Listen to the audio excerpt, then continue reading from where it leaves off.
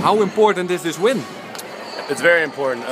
You know, not only for the standings, but just confidence for ourselves. You know, we went up to Groningen and they beat us pretty bad. They beat us by 20, so we knew we could play with them if we played well, and you know, it was just a big win for us and our confidence. It was 8 minutes to go, 48-58. I was wondering, how can Landstede do this? Yeah. What happened?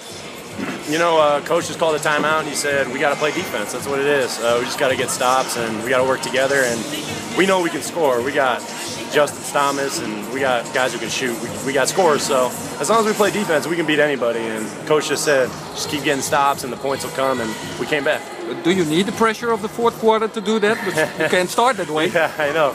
Every game we seem to start behind. It's weird. It's something hopefully we can fix, because you know, against the good teams like tonight and Den Bosch, Leiden, we're not going to be able to have lapses like that. So hopefully we can just, you know, learn from this and, you know, just keep getting better. You're number one again. We are, yeah, and that's important to us. Like we said at the beginning of the season, we just wanted to finish top 4. So, you know, being number 1 is great too. Ever heard of the year 2005 over here in Zwolle? I haven't, no. It was the one and only playoff final. Really? Well, hopefully we can repeat that.